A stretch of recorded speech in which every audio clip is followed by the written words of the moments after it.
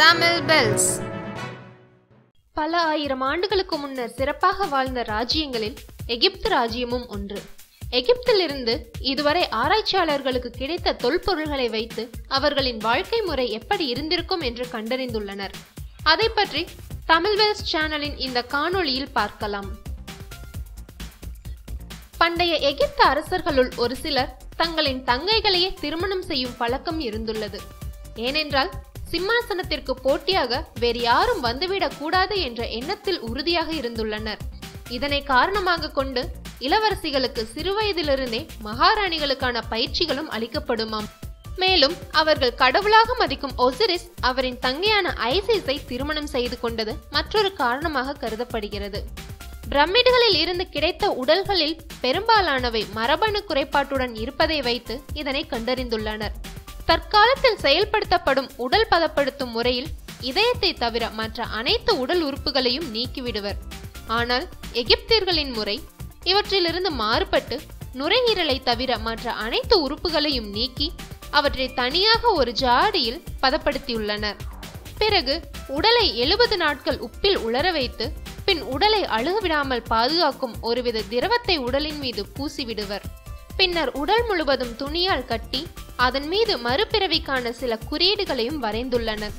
அதன் பின் உடல் மற்றும் உள்ளுறுப்பு பெட்டியை ஒரே சவப்பெட்டியில் வைத்து அதன் மீது பிரமிடை அமைப்பார்கள்.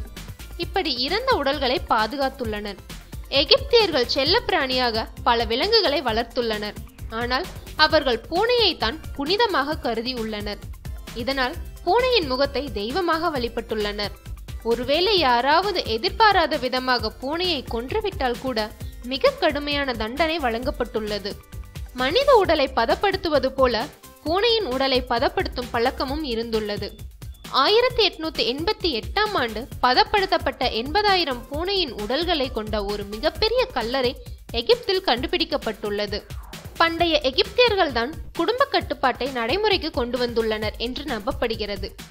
இக்காலத்தில் பிறப்பை தடுக்க பல மருத்துவ வசதிகள் இருந்தாலும் அக்காலத்தில் வாழ்ந்த மக்களுக்கு பிறப்பை கட்டுப்படுத்துவது என்பது ஒரு சவாலான விஷயமாக இருந்துள்ளது.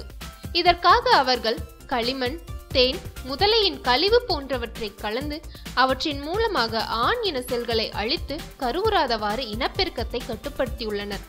இந்த பொருட்களுக்கு இயற்கையாகவே இனச்செல்களை அழிக்கும் தன்மை உள்ளதை ஒரு ஆய்வில் கண்டறிந்து அறிக்கையை வெளியிட்டுள்ளனர். பண்டைய எகிப்தியர்கள் ஆண்களுக்கு நிகரான உரிமையை பெண்களுக்கும் கொடுத்துள்ளனர். அந்த காலத்திலேயே பெண்களால் தனிப்பட்ட முறையில் சொத்துக்களை வாங்கவும் விற்கவும் முடியுமாம். கணவனை விவாகரத்து செய்தால் கூட குழந்தையை வளர்க்கும் முழு உரிமையும் பெண்ணிற்கே கொடுக்கப்பட்டிருந்திருக்கிறது. பொதுவாக எந்த ராஜ்யத்திலும் நாட்டை ஆளும் பொறுப்பு பெண்ணிடம் கொடுக்கப்பட்டதில்லை. ஆனால் எகிப்தியர்கள் நாட்டின் மன்னராக பெண்களையும் தேர்ந்தெடுத்துள்ளனர். இதற்கு சான்றாய் விளங்குபவர்கள் கிளியோபட்ரா மற்றும் ஹாட்ஷெபுட்டை குறிப்பிடலாம். எகிப்தியர்களின் வாழ்க்கை முறை முற்றிலும் நம்ப முடியாததாகவும் ஆச்சரியமூட்டுவதாகவும் உள்ளது. இந்த வீடியோ உங்களுக்கு பிடிச்சிருந்தா லைக் பண்ணுங்க, மறக்காம சப்ஸ்கிரைப் பட்டனை அழுத்துங்க. Subscribe!